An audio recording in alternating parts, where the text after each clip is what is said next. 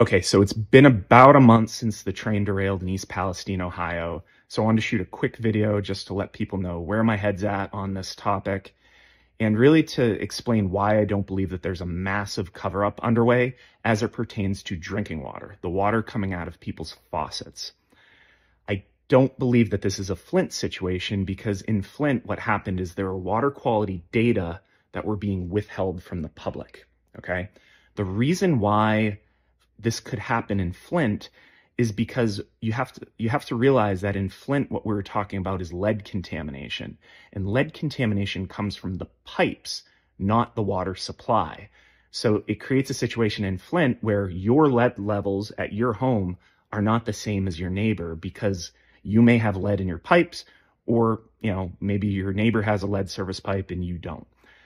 In East Palestine, the type of contamination that would come from this type of spill is actually something that, if it were to be the case, it would contaminate the entire municipal drinking water supply.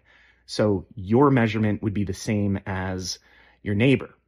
I do have confidence that Ohio's EPA and the municipality are doing a good job on sampling both the intake water and the finished water. And I don't believe that there's actually a way that they could cover this up in the same way that took place in Flint. So what that means is, if you're on municipal water, I wouldn't be taking any individual actions right now. I'd be looking at the data coming out of your municipality. Now, if you're on a private well, this is a different situation because private wells in that area tend to be a little bit shallower than the municipal drinking water wells. So what that means is the contamination could hit the shallow wells before it hits the deeper wells.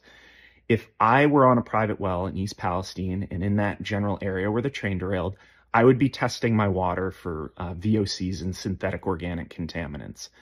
And I'd be doing it regularly as well. I'd be doing it every month or 3 months because with groundwater contamination, it doesn't always pop up quickly and it doesn't pop up uniformly because depending on where the contamination comes into contact with the groundwater, that will actually indicate where that plume is, and the plume may not hit everyone all at once.